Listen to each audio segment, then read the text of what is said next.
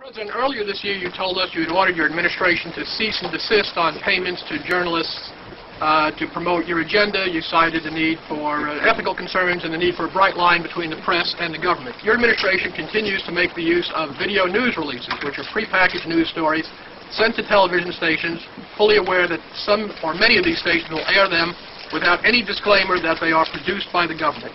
Comptroller General of the United States this week said that raises ethical questions. Does it raise ethical questions about the use of government money to produce stories about the government that wind up being aired with no disclosure that they were produced by the government?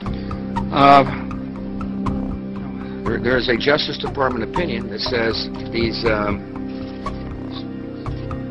pieces are within the law so long as they're based upon facts, not advocacy. And I expect our agencies to adhere to that ruling, to that Justice Department opinion.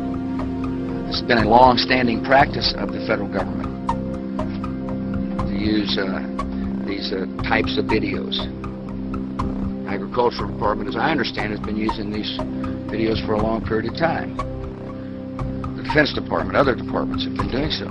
It's important that they be based upon the guidelines set out by the Justice Department. Now, I think it'd be helpful if local stations then disclose to their viewers if that's, that this was based upon a factual report and they chose to use it.